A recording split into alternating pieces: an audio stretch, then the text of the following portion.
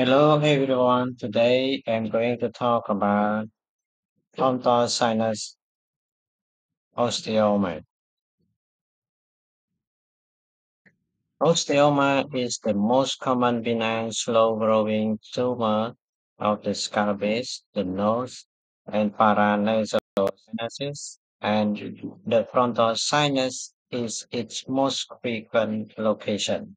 This tumor may be discovered incidentally on radiograph or may enlarge to produce symptom and really complication referable to its location near the orbit and anterior cranial fold.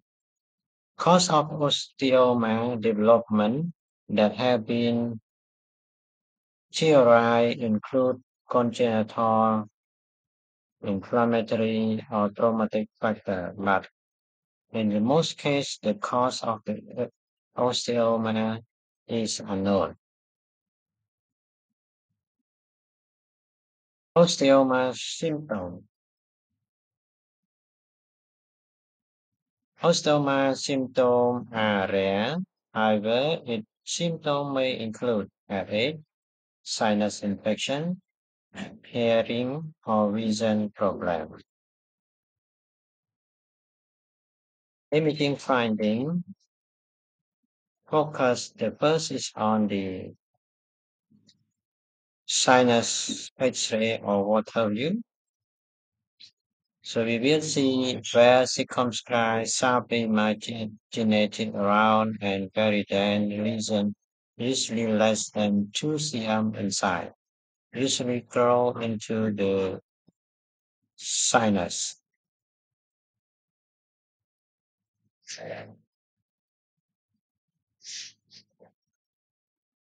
Multiple paranasal osteomas are found in Gardner syndrome. Multiple osteomas of multiple and maxillary along with the frontal, sphenoid, and ethmoid sinus are rarely the long bone or phalanges.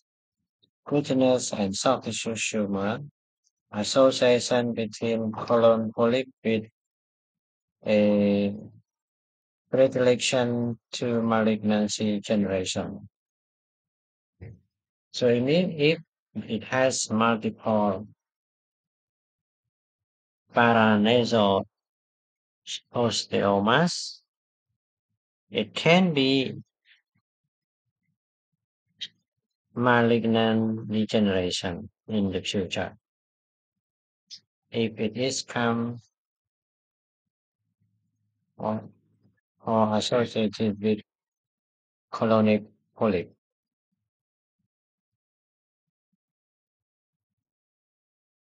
So here's the first of two frontal view of the skull demonstrate an incident thought a rounded sclerotic lesion growing into the right frontal sinus, white arrow indicate. So it is the osteoma. The next case, 30 years old male, incidental finding in a young patient with nasal obstruction. So we can see well-defined around hyperden lesion in the frontal ethmoid region at the left. So it is should be osteoma or must be osteoma, where it is the common region for it. The next case is a 75 years old male come with difficulty breathing worsening. And what we found here, we see mucosal thickening in both maxillary sinus, mild on the right and sclerotic lesion on the left side of the frontal sinus. So what is it? It must be osteoma because it is in common region for it.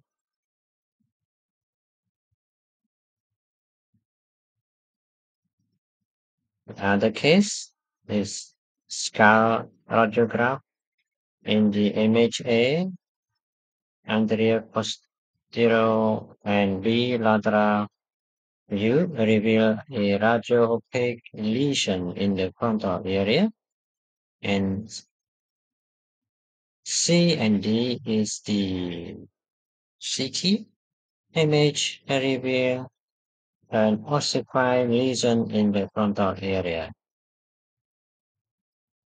It is also osteoma case.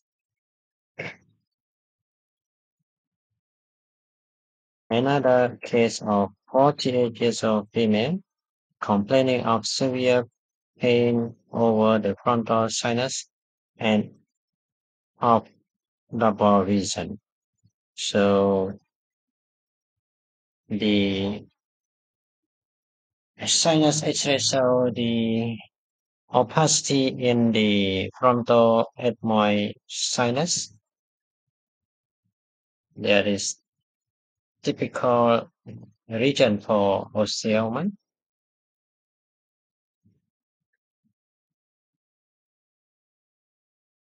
So in CT, also like in the radiograph, osteoma appearing very like as around a very dense radioden lesion similar to the normal cortex density. And major osteomas may demonstrate central marrow. This is a CT image. We see the hypertensity with s- uh, small hypointense focus. It's in the right frontal sinus. So it is typically location for osteoma. In this case, we see large exophytic osteoma of the scalpel involve the right frontal cone and right orbital roof, encroaching upon right orbital content.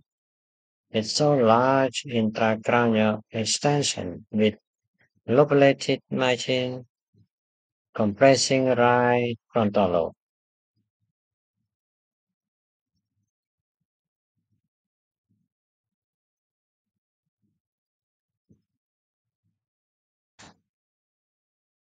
Another case, 35 years old male, a story of previous sinonasal operation, still complaining of headache and nasal discharge. So we see small hyperden lesion in the right frontal sinus.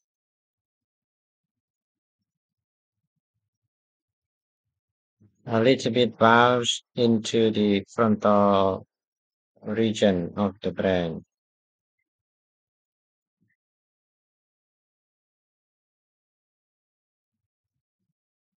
In other case, we see the McAttenuation lesion in the right sinus on the coronal and sagittal view of the brain CT. It is typical for the osteoma.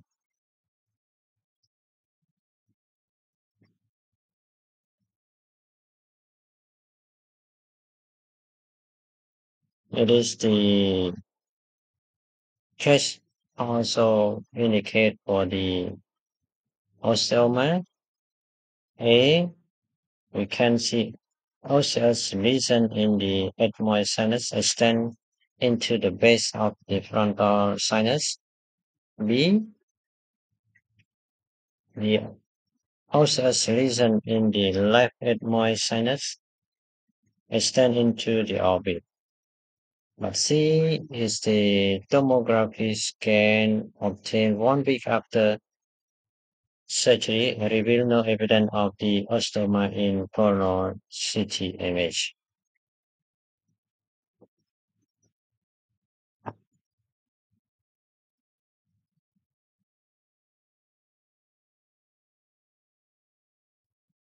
This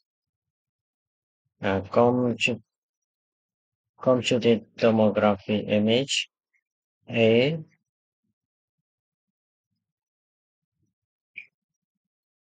reveal in the A reveal extremely dense bone mass with inflammation in the right frontal sinus approaching the edge of the sinus, and B the osseous lesion in the right frontal sinus in axial CT image. It is the same lesion.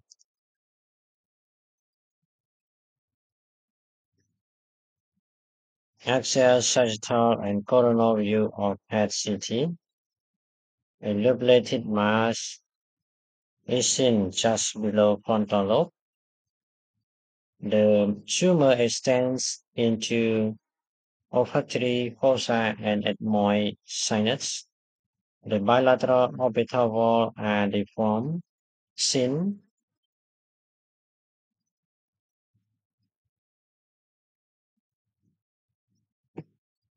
and partially missing.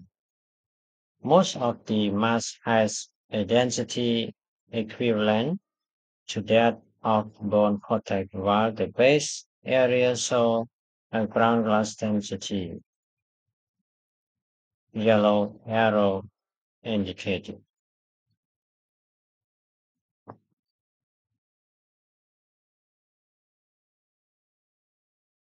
So in MRI, we can see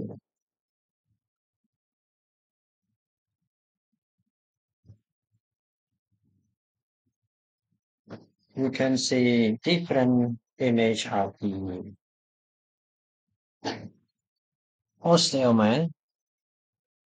Like in T1, we can found in the low signal, and T2 also can see in low signal lesion.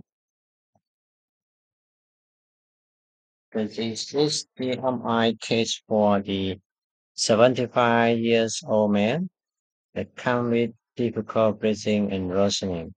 So what we see is the in the left frontal we can see hypo or low signal in both T1 and T2.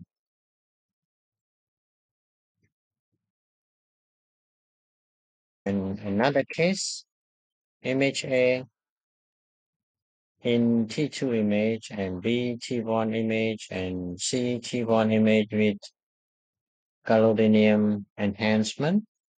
So A and B, the osseous tumor show overall non to low intensity.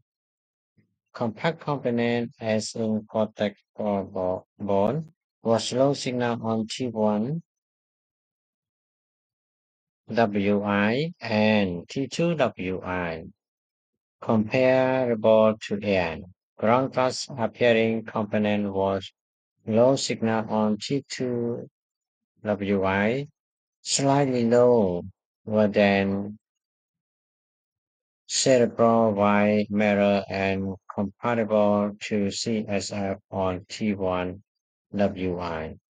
A fluid retention was seen between the lesion and the brain parenchyma.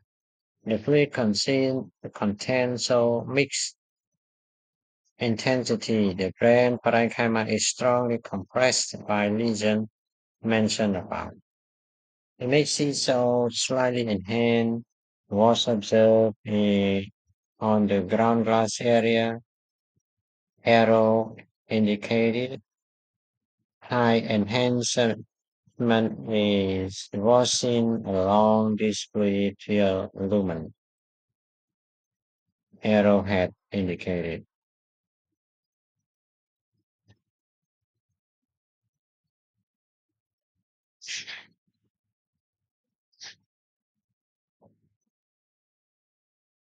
This is the train of my with and without contrast, so a large intracranial subtated left frontal lesion. It is mainly hyperintense heterogeneous T2 signal and hypointense T1 signal showing a bony lesion with multilobular enhancing configuration compressing the underlying brain parenchyma. In the blue circle in the image C, the suspected breach of the anterior fossa is shown.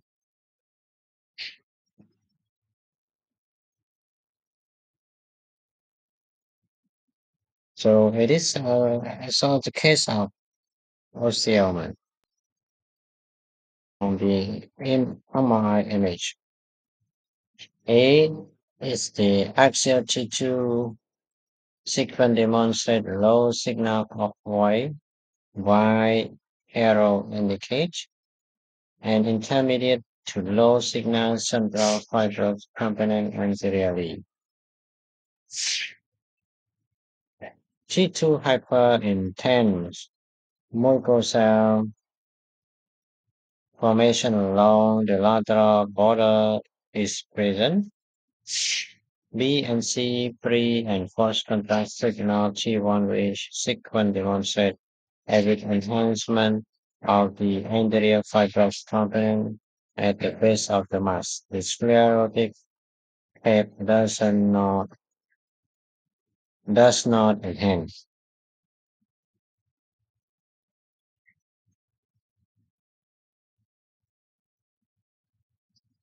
Coronal view of the MRI show a giant frontal osteoma. The osteoma led to the development of a mucosa